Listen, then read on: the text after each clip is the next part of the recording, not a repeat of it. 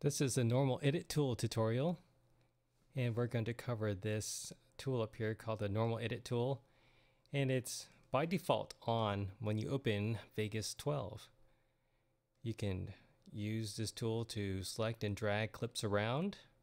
You can also hover to the front of the clip, click and drag to trim the event. See how the tool changes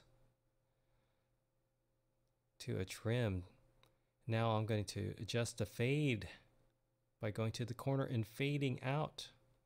You have to click on the top corner of the clip and fade out. So this represents a 5-second fade.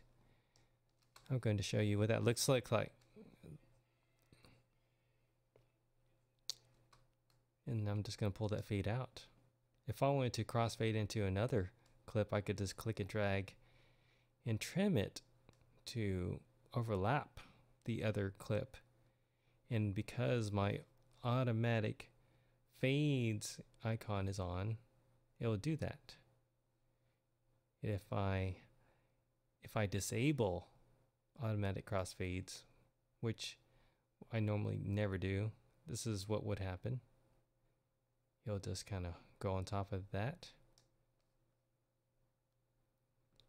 And if I take out my turn off snapping, the normal edit tool will feel a little different.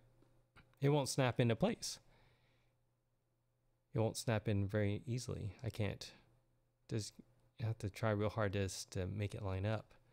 So by turning on snapping, it automatically just pops together. So that should probably cover most of what the normal edit tool does.